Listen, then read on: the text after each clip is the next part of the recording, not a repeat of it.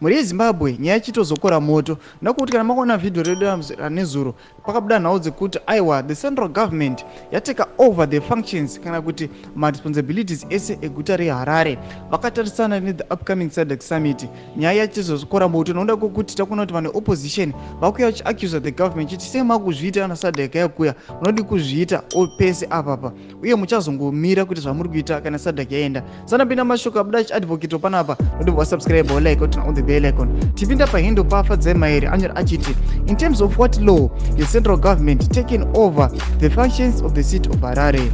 If the government can take over the functions of the seat before the SADC summit, what stops them from continuing with this takeover after the summit is over? In terms of what law, you have private property owners along Airport Road and all road leading to Mount Hamped been ordered to improve the outlook of their properties by 31 July. Who is meant to bear the cost of these improvements? How can one be expected to bear such a cost on few weeks notice? It's a festival of illegalities.